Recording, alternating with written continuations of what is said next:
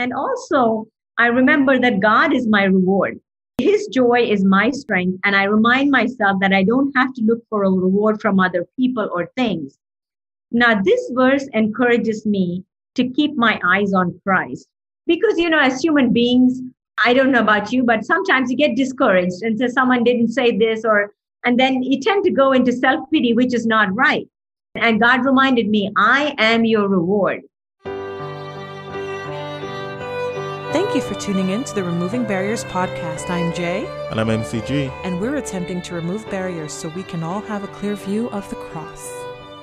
This is episode 42 of the Removing Barriers podcast. And this is the 8th in the series of How Were Your Barriers Removed? In this episode, we will find out how Anna's barriers were removed when she came to a saving knowledge of the Lord Jesus Christ. Crossflix is a family-friendly channel with thousands of Christian films, including Christian movies, new releases, documentaries, and educational content. You can access the videos through their digital streaming network anytime, day or night. Whenever you watch a Christian video from Crossflix, you can feel confident that your family is watching inspiring, uplifting content that is clean and curated. For a limited time, Crossflix is available for the first 30 days for free, and you can cancel anytime, no questions asked. That's right. Get access to thousands of free Christian movies and Christian music online right now with your 30-day trial. Click on the link in the description section of this podcast to get Crossflix today. Anna, welcome to the Removing Barriers podcast. Thank you for having me. Great. We just want to know all about you, where you were born, where you're from. So tell us, what state or country were you born in? I was born in India, in the city of Chennai, and the old name for Chennai was Madras. So depending on where you are, if you're a young person, you probably heard of Chennai. And if you've been here a while, then you know Madras. Tell me about Chennai, Madaf, is it? Yes, Madras. Tell us about that city. It's one of the 4 major cities in India. Of course, India has the second largest population in the world, so it is very populated. Nowadays, it has everything you can ask for, even Huggies, diapers, and everything else. It's just like any big city anywhere in the world. How about cricket? Do you still follow cricket? I used to follow cricket very closely till I married Jacob. He didn't grow up in India as a young person, so he didn't have that same love for cricket. So, you know how it happens. You just do things together. And so I haven't followed cricket closely since. You know what? I'll have you and him come over to watch some Caribbean cricket, some West Indies cricket. That should be fun. That should be fun. Actually, I didn't even know that, but the IPL, the Indian Premier League, is going on right now, but they canceled it because of coronavirus. Yes, I heard that. Yes. And again, because I don't follow it, I don't keep up. We've been married 37 years, so I don't keep up with all the latest things because of that. But I used to be an avid fan, have scrapbooks and all kinds of things. Are you a big fan of Sachin Tendulkar? No, he came much after me. It was Gavaskar when I was growing up. Okay. Tendulkar came much after that. Okay. I think West Indies, we had Kali Charan and people like that. Okay. Well, yes. I love my cricket as well, but you know how it is when you're in the US. So what type of family were you born into, Anna? It sounds like you grew up in an area that was urban. And yes. Okay, so could you describe what your family was like? Were they saved? Were you in a religious household, a Christian household? What was your family like? Yeah, I was born into a nominal Christian home. My ancestors had been Christians for centuries, not all saved, but all went to church. Okay. I grew up with my dad and my mom, and I had 3 brothers. We all grew up together and had a wonderful childhood.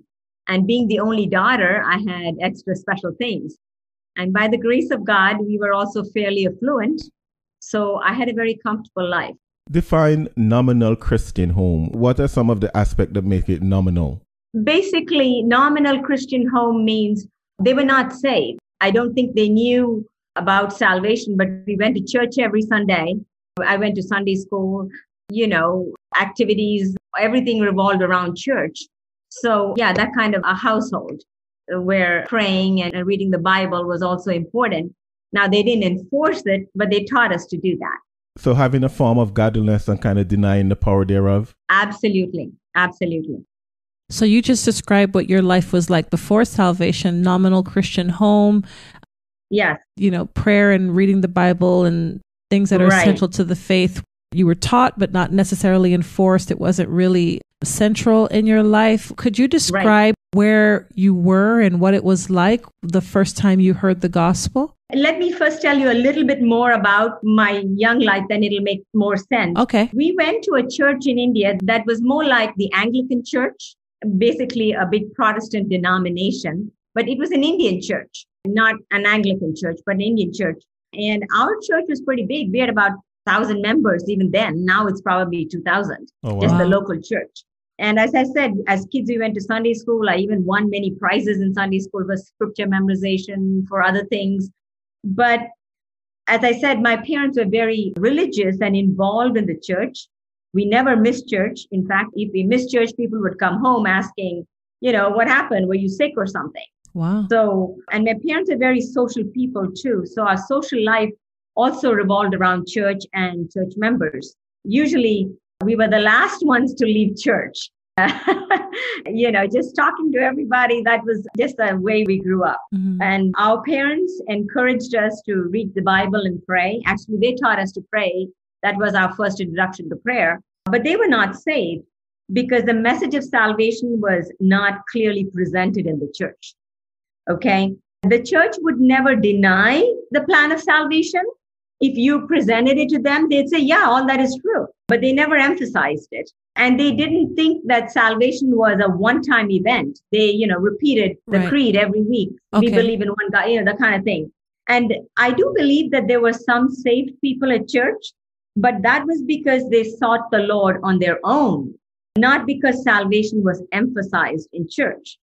Now, to be fair, I'm told that things are quite different now in that particular local church, not necessarily the denomination, because some of the saved people, including my brother, have brought in outside speakers to speak about salvation and things like that. So there have been more people saved there. Now, that doesn't mean that everyone is saved or that it comes from the pulpit, every week. Our parents taught us what they knew to be involved in church, pray and read the Bible, be morally upright, and lead disciplined lives. So I had the idea that even though Jesus died for my sins, when I die, God would weigh my good and my bad. And if my good deeds outweighed my bad deeds, then I would go to heaven. So you see, it wasn't clear, although they taught us about Jesus and his sacrifice and all those things. Mm-hmm. And then you asked me the first time I heard the gospel, was that your question? Yes, because I imagine that if you grew up in a church where there was a lot of religious activity and a lot of the going to church and it was a habit, you're living moral and disciplined lives, I would imagine that if someone were to present the gospel and say, hey, that's not how you get saved, this is how you get saved, most people would be like, huh? What are you talking about? I live a moral life. So was it in church? Was that the first time you heard the gospel, or where did you hear the gospel and how did it affect you when you heard it? The truth is, I really can't answer that question because I really don't remember that. I think my understanding of the gospel was progressive. I don't think anyone presented it at one time. I got peace at a time. Right. And it all came together. When I talk about my salvation, I'll say how it all came together. But I think my understanding of the gospel was a piece at a time, not all together one time.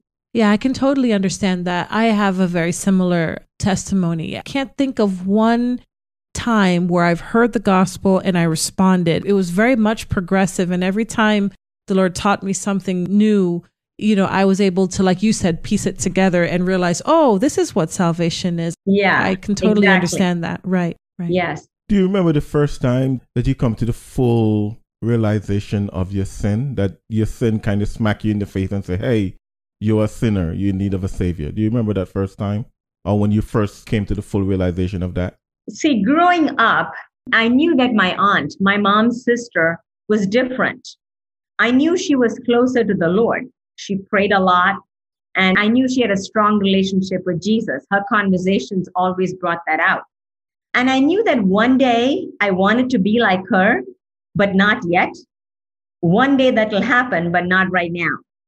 However, as a teenager, I went through a rough couple of years. My parents were very strict. And that was the way it was in India at that time. You can't afford to get a bad name. Everyone was looking at you. And so you had to be so proper, but I never understood that. And they were trying to protect me. But as a teenager, because I didn't understand that, there was a lot of disagreement between us. And I was unhappy. It was at that time that God got a hold of my heart. And one night when I was in bed, I was not asleep. He told me that if I gave my life to him, he would take care of me and give me the joy that I was seeking. Actually, I cried all night. And by daybreak, I surrendered my life to Christ. I did not fully understand exactly all that was entailed in that, but I did not care. I knew that Jesus would lead me and that he would take care of me. And I was prepared to follow him. What was those barriers that were preventing you from coming to Jesus Christ? And also, what was it exactly that you were wrestling with all night? Was it a question of whether or not you gave up friends or your lifestyle? Expand on that a little bit more. Yes. My first barrier that prevented me from coming to Christ is the fact that the gospel was not clearly presented. Okay, so for a long time, I really didn't understand God's plan of salvation. So that was the first barrier. Secondly, I had the mistaken idea that once you give your life to Christ, then life will really be boring and that I wouldn't get to enjoy different things in life. And that's why I said to myself, I will be like my aunt one day and I would give my life to Jesus, but not right now. And at that time, the age of 60 seemed like very old. Okay. And so I said, Lord, when I'm 60, I'll think about these things. Little did I know after I got saved, and I was saved at 19, I wish I had gotten saved earlier. I just wanted to enjoy life. Sure. My parents were so strict. They wouldn't let me do that. I'm like, gosh, if I come to Jesus, I lose everything. I mean, I lose everything. I gain heaven. I knew I'd gain heaven. But heaven didn't seem so attractive at that time, as a teenager. I mean, heaven alone. Let me put it like that. Right. Heaven alone. Yeah, that kind of thing. Okay. I was going to tag on a question to what you said about how heaven alone didn't seem all that exciting, although it would be great to go to heaven, but you were worried that coming to Christ would cause you to lead a boring life. Did you realize immediately how wrong you were? Like after salvation, do you realize? Oh, absolutely. Okay, I was going to ask, did it take time for you to realize, or was it immediate? No. I just was like, how crazy was I? Right. I mean, it was totally different. My life was totally different. And I just couldn't imagine why I didn't do that earlier, because what I was seeking, I wasn't getting. On top of that, I get to go to heaven, both. Right. That's like a double scoop of ice cream, not just one. Not just one. Yeah. You said that heaven alone wasn't attractive enough. And that kind of sparked something in my mind, because a lot of times we go out, we evangelize, and we present people heaven. You get a chance to go to heaven. Forgetting the most important part about heaven is not the pearly gates and the streets of gold, is the fact that Jesus is there. Right. And the fact that you came to Jesus, you are right. Heaven alone is not enough. It's the fact that Jesus died for you and he's there. You're going to be with him forever. Yeah. Is what make heaven heaven, not the golden street and all those things. He's the pearl of great price. Definitely. Absolutely. Did you tell us how were those barriers eventually removed? You mentioned the barrier of not having a clear gospel presentation, wanting kind of to have fun. Wrap it up and tell us, how did those barriers actually get removed for you?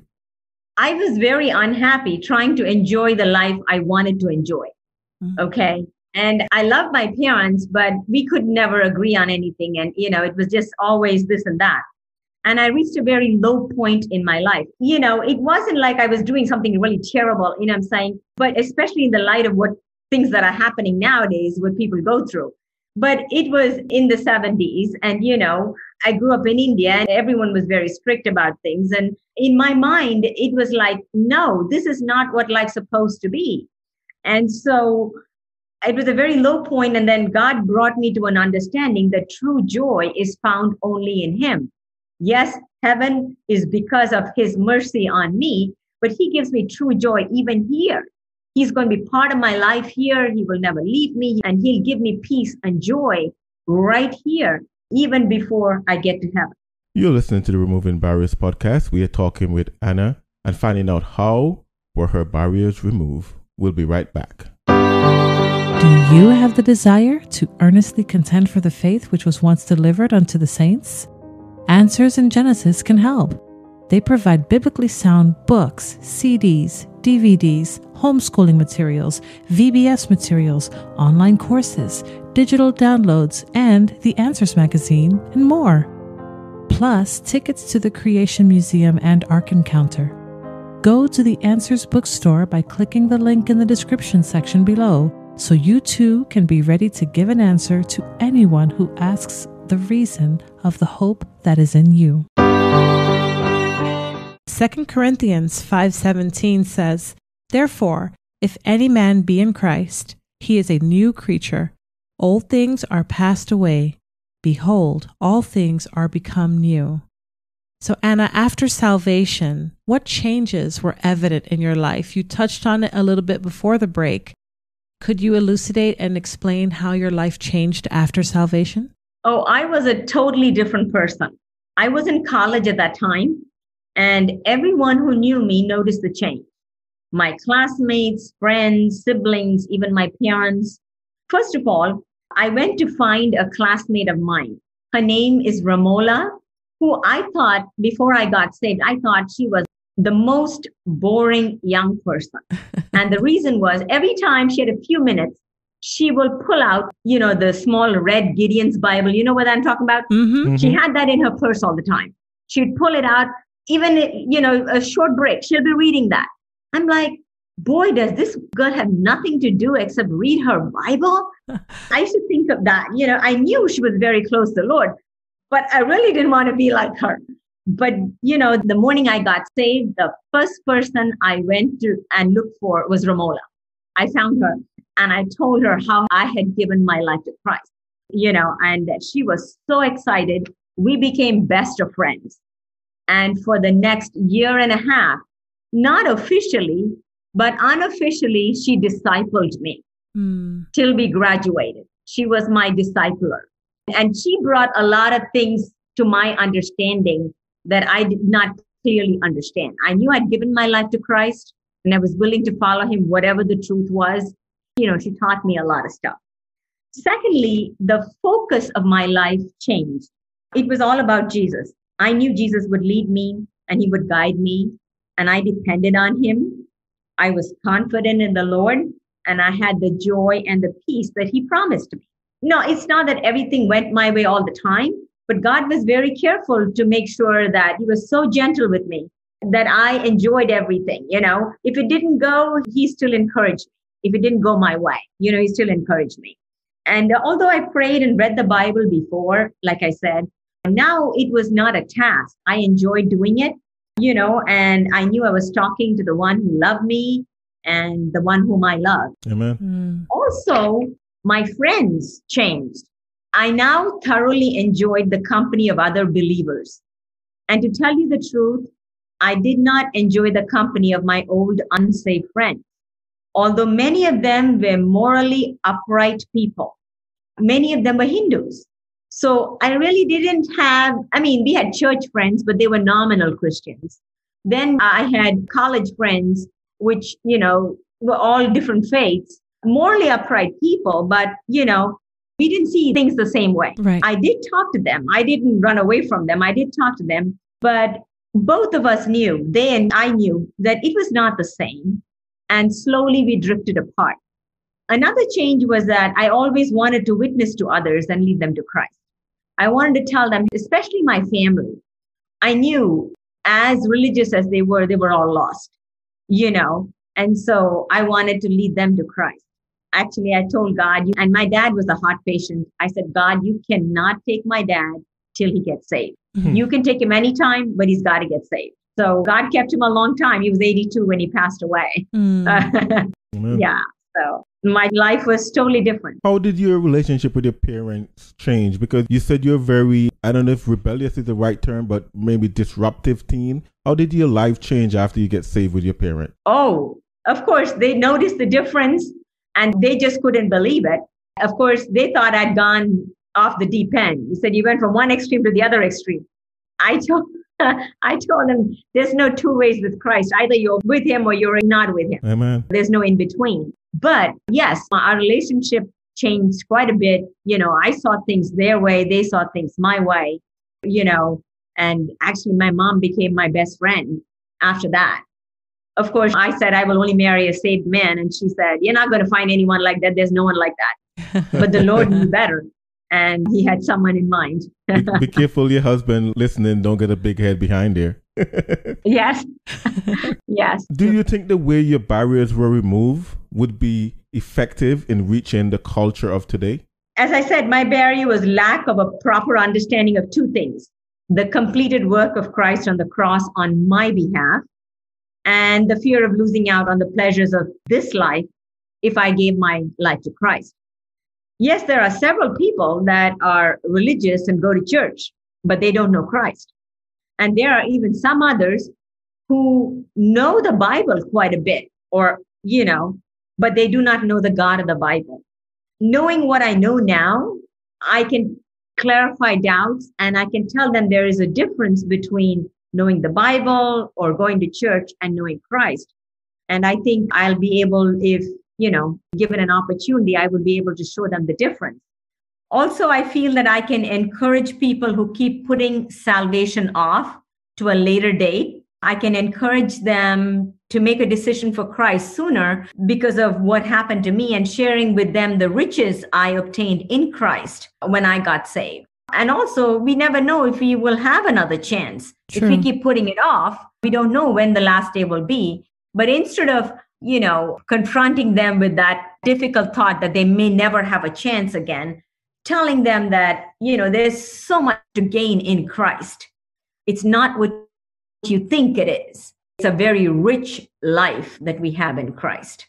And I think that way I'll be able to help them move their barriers or remove their barriers from coming to Christ so that they can come to Christ. You sound so passionate about talking to people about the Lord and seeing them come to Christ. Can you explain to us and tell us what different things are you doing personally in the area of evangelism to help remove barriers that exist in the lives of others, similar to the barriers that you experienced before salvation? What are you doing in the area of evangelism to help people through those barriers? Well, what I'm doing is a drop in the bucket, but first of all, I try to live a life that God wants me to live. Once you say you're a Christian or born again, then people look at your life with a magnifying glass. Yep. Okay. And if our life doesn't match what we are saying, no one wants to listen to us. Okay. So this doesn't mean I'm perfect, far from it, but rather, I want to have short accounts with God and spend time at his feet so I can be the person he wants me to be. And when I mess up, go to him and ask for forgiveness. And if others see me mess up, so be it. I tell them that, I messed up. And so people can see that you are genuine in your relationship with Christ. That's the first thing. But that doesn't save people. That alone will not save people. So I try to share the gospel with others, especially people that God has put in my life. Not that it is limited to that, but God puts people in my life that he will not put in your life. And so right. I feel like, people have come into my life for a reason. So I try to share the gospel with them. And things have changed after the pandemic hit us in March. In some ways, even for the better. I'm able to do Bible studies on Zoom, 2 of them with individual ladies, and the other 2 are with small groups of 6 to 8 people. And my husband and I do the group Bible studies together. We chose the book of Romans because the gospel is very clearly presented in that book. And see, church-going people, if you tell them, oh, you want to study a book in the Bible, they're more interested than if I tell them, oh, this is the way to salvation. They think they already know a whole bunch. I found that they're more willing to study a book in the Bible because it seems like, okay, we're doing a Bible study. And so in the process, as they study the book of Romans after the third or fourth chapter, they're presented with the idea that they are sinners, just like I am a sinner. And all of us have to, come to Christ for salvation. So it's a nice way to lead them to the gospel instead of me preaching to them, just showing them what the Bible has to say. And of course, you go through the entire book of the Bible. And this, because of Zoom, I feel that we can reach people not just who are close to us physically. Both the group Zoom meetings are with people that are not close by in Texas, Philadelphia, even in India, different parts. Oh, wow. That's interesting because, we can take the technology of today and reach a lot of people. One thing that always on my mind, and I guess would be one of kind of my most convicted verses, is when the Bible says in Acts chapter 17 that those who have turned the world upside down have come here also.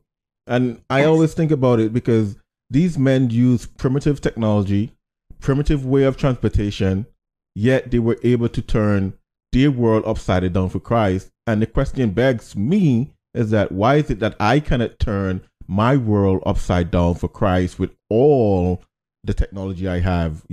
I remember when I was traveling from Papua New Guinea to Los Angeles, we left Papua New Guinea on Sunday morning and we arrived in Los Angeles the preceding Saturday night. And just think about that, the fact that you already experienced Sunday, then you go back to Saturday. It's weird, but the technology of today makes it so amazing that you can fly across the international date line in a few hours and you go back to a previous day. We have our technology is so vast, but yet, in my opinion, we're doing so much less than what the apostles were able to do. So I'm really glad that you're using the technology and the resources that are available to you to actually spread the gospel, even in a time like COVID like this. Amen. Praise God, because God convinced me, that, you can't wait for things to be perfect because there will never be a perfect time. And that you just do what you have to do. If you're doing door-to-door visitation, it may not be possible at this time. But God has another way. And we just have to, ask God for what his way is. Even now, I don't want to do another Zoom session unless he leads me, because it's not about me doing the Bible study. It's about people coming to Christ. Amen. If it isn't the path or the people that God has brought to me, then it's just another Bible study. Right. Yeah. So, Anna, you described the things that you're doing personally in the area of evangelism. I think that's phenomenal. I think that's wonderful. Praise God for that. Amen. Because how else would you have reached them? How else would they have heard? I think that's really great.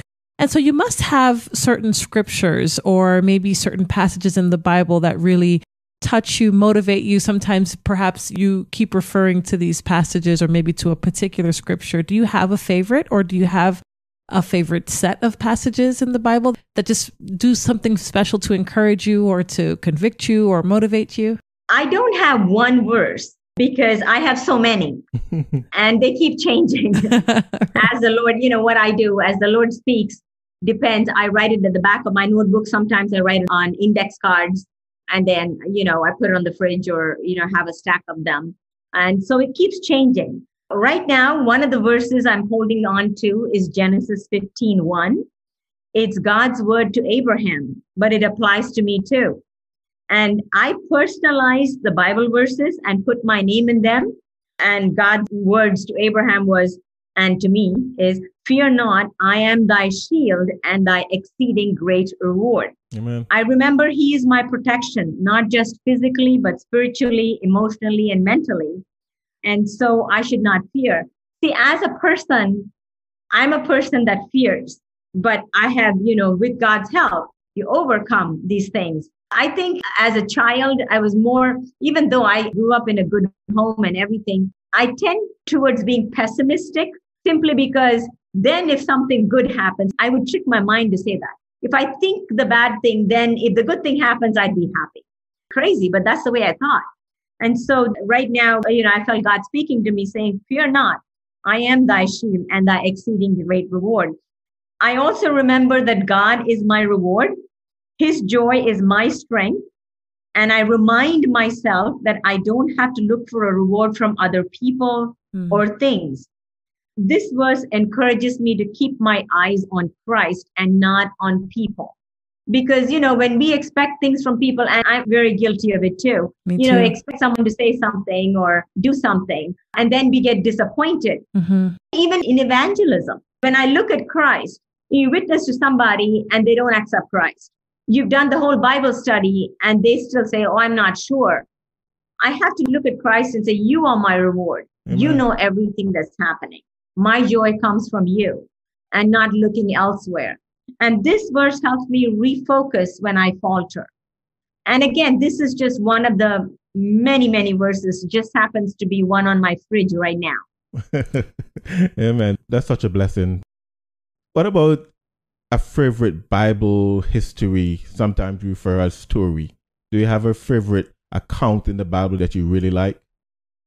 Not necessarily, but I can give you a couple of people. One is I love David. God called him a man after his own heart.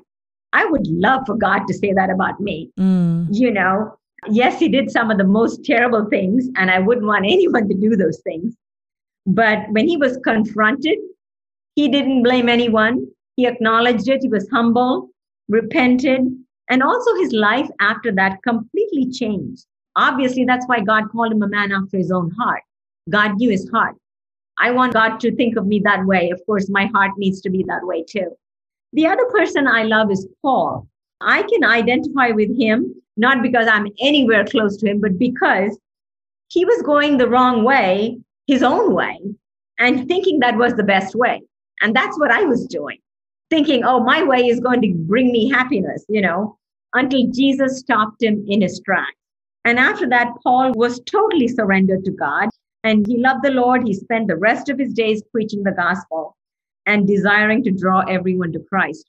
Now, as you mentioned earlier, so much God accomplished through him because he was totally yielded to God. I mean, I'd love for God to use me to draw many to him. And that's my prayer too. So these are two characters that I really love. A lot more people, but if I were to condense them, then these two would stand out. Amen. When I asked you if you had a favorite scripture or verse, you talked about how it changes often. That's because the scriptures tell us that, right? The word of God is living, it's powerful, it's sharper than any two-edged sword. So it speaks to us differently depending on what's going on in our lives, because the Lord is constantly working on us, whittling away the flesh and building the inner man up. And so right. I wonder, when it comes to scripture passages that convict you, would you say the same thing about those as well, that they change depending on what's happening? They do. Or is there? Okay. They do, because there are so many, and God is so good, because depending on my need, he will convict me appropriately, right? But I can give you one passage that convicts me, and that is 1 John 2:15 and 16. It says, love not the world, neither the things that are in the world. If any man love the world, the love of the Father is not in him. For all that is in the world, the lust of the flesh, the lust of the eyes, and the pride of life, is not of the Father, but is of the world.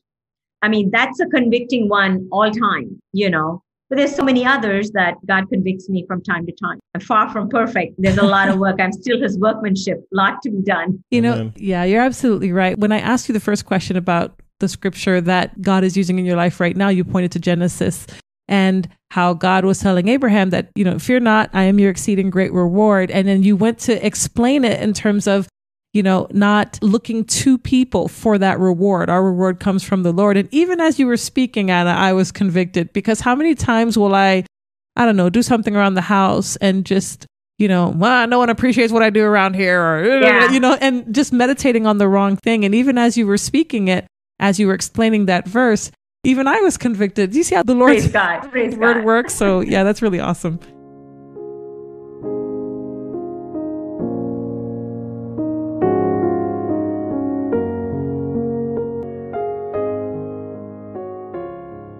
Do you have a favorite hymn of the faith? There's no one hymn, but I love this hymn, as the deer panteth for the water, so my soul panteth after thee. So I love that hymn. but I love a lot of hymns. May that be true of all of us. Maybe. Give us another one. At Calvary. Oh, okay. My kids love that one. Yeah, great. Yeah. Great. Yeah. What about your favorite giant of the faith? I think that might be David and Paul, but... Yes, I guess so. Yeah. Yes, especially Paul. And Peter, he hung upside down. I mean, sometimes you say things you shouldn't be saying. Put a foot in the mouth kind of thing, right? Right. And so all of them, I mean, where am I? I'm a little worm compared to any of them, Yeah. It's amazing how many folks we have interviewed in the series, How Were Your Barriers Removed, that they mentioned David as someone they look up to. And as I mentioned in a previous episode, if I would choose someone, blindly to say, this person was someone after God's own heart, I would say maybe Daniel, maybe Joseph. Mm-hmm. I wouldn't choose David. David was a murderer, an adulterer, but God chose him and said he was a man after God's own heart. And that's encouragement for all of us because, if David could be a man after God's own heart, we too, I believe, can become a person after God's own heart if we do imitate what David have done. Right.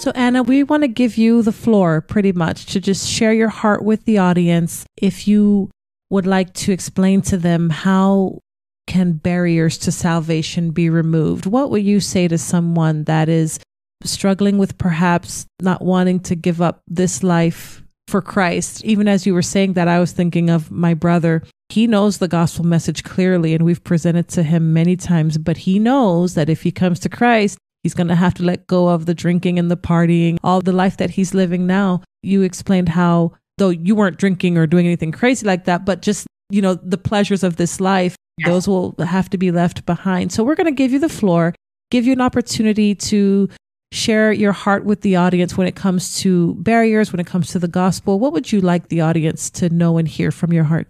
Well, the truth is people don't know what Christ did for them and who Christ is.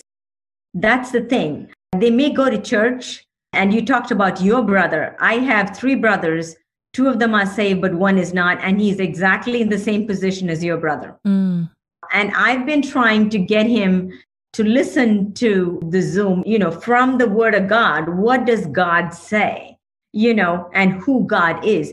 If people come to a realization of how loving and how wonderful God is, then they would want to come to him. So I would say that I am no better than anybody else. In God's eyes, all of us, even David, we talked about, a murderer, an adulterer, and even the best person on earth, all of us are sinners in God's eyes. And we can never pay the debt that we owe to find our way into heaven.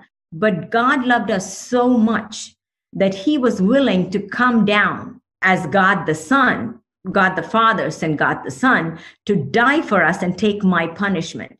And he promised us, and if we repent and place our complete trust in him, that he will give us eternal life, abundant life. It's not just life in heaven, which is wonderful because God will be there and Jesus will be there, and that will be the greatest thing. But even our mind's eye at this point may not be able to see what heaven is like, but we can understand peace and joy and love and a great life here on earth. And God gives us just that. Money is not the thing that's going to make us happy. We want money because we think it's going to make us happy. The things in life are not going to make us happy. We need a few of those things to be able to live. Definitely we do need that. And I'm not denying that. But the things that God can give us, the true happiness, the true joy, the true things that our hearts are craving can only come from Christ.